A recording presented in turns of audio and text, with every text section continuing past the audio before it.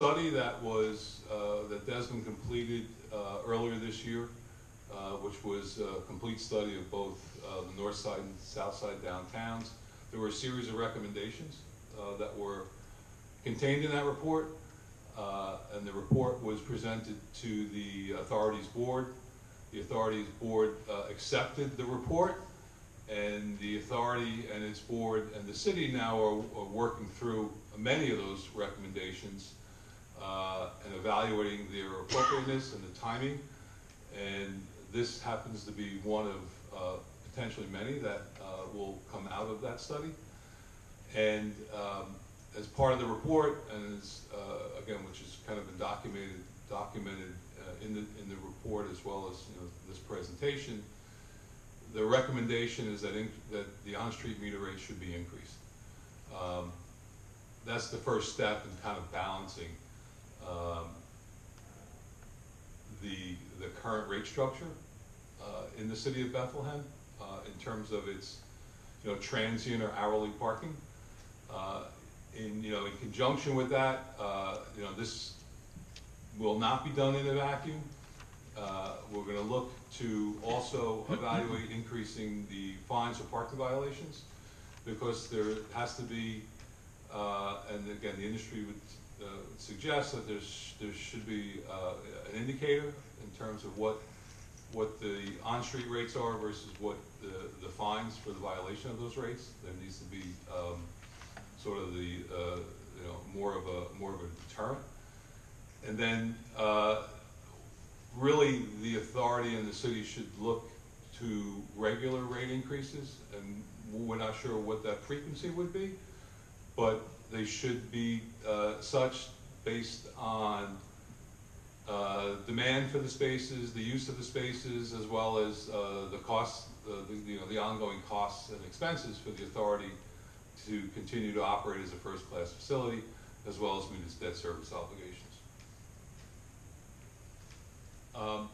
So part of the analysis that we undertook to evaluate, what market rate might be for on-street parking, both in the Lehigh Valley, in the Commonwealth, as well as other peer cities, to evaluate the cost of parking in some of those locations in comparison to the cost of parking in Bethlehem.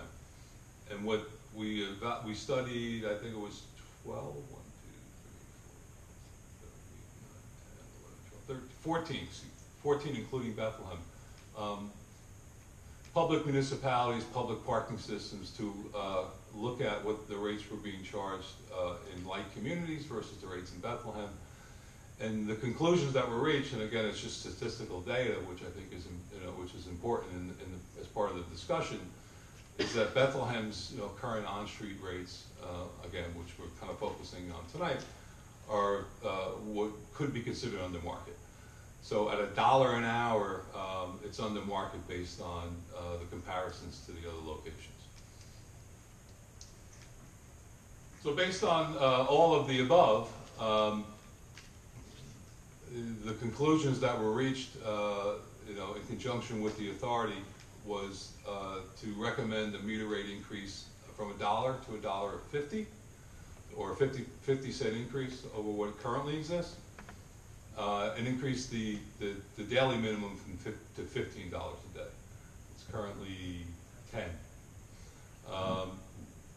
We think the byproduct of the increase really should not be solely considered as revenue based. Certainly, increased revenue is an expectation, and has been part of the forecast, but it's really should be a tool to encourage turnover, continue to move long-term parking off-street. With that, it should actually create more availability for on-street parking, because those folks that want to, potentially park for 2 or 3 or 4 hours, depending on where you are, and some of the streets do provide that opportunity. There's ample capacity as we speak off-street, and at what may be considered at a discounted rate, $1 versus $1.50. Therefore, the expectation would be there should be more on-street parking readily available. We think the $1.50 is really market rate in terms of comparisons that were done in like communities. It's consistent with the peer cities as well as industry standards. And again, the byproduct would be that additional revenues would be generated by the user fees to continue to allow the authority to operate, maintain, and cover its capital and debt service obligations. Again, I think it's also important to note that should additional revenues be realized, that those revenues really get fed back into the system. They're not siphoned off, they're not taken out, they're not put into some hope chest. It allows the authority to continue to operate.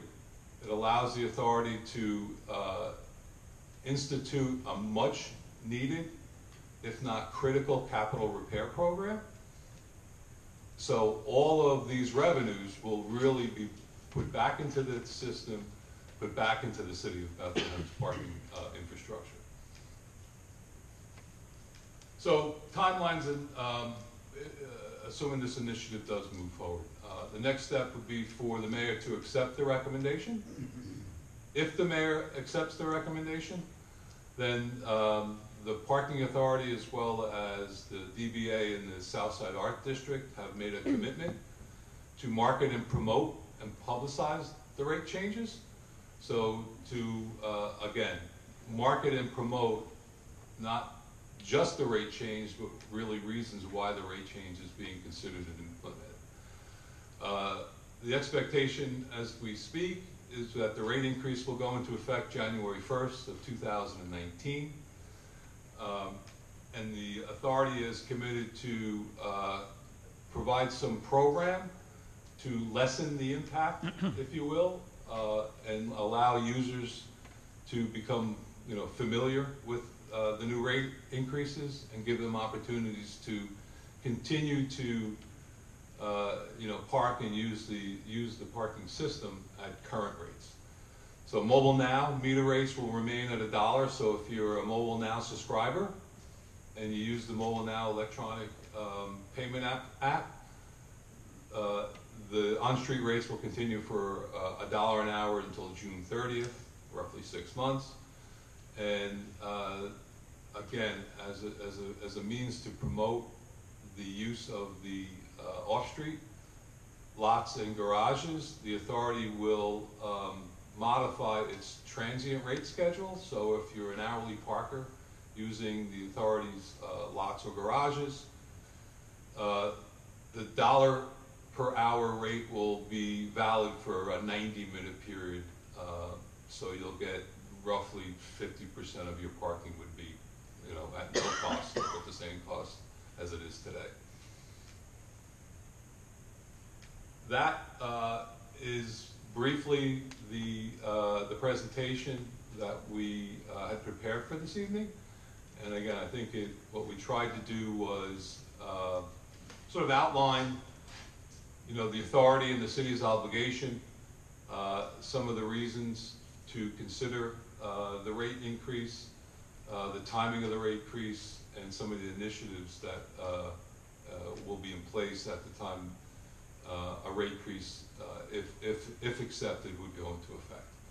So I think at this point, we'll open it up for comment, and what we'll do is we'll kind of start on the left side and kind of work our way through. If anybody on the left side wants to come up and speak, feel free to come up to the podium. If you just give your name, and the mic is yours. No one on the left side. We'll go to the center. We'll start left and move my left and move to my right. That's okay.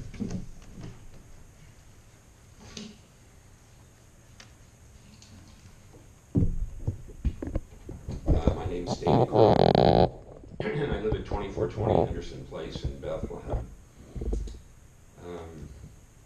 First thing I'd like to point out is that since 2012, the rate of inflation from the U.S. Bureau of Labor Statistics comes to 10.8%.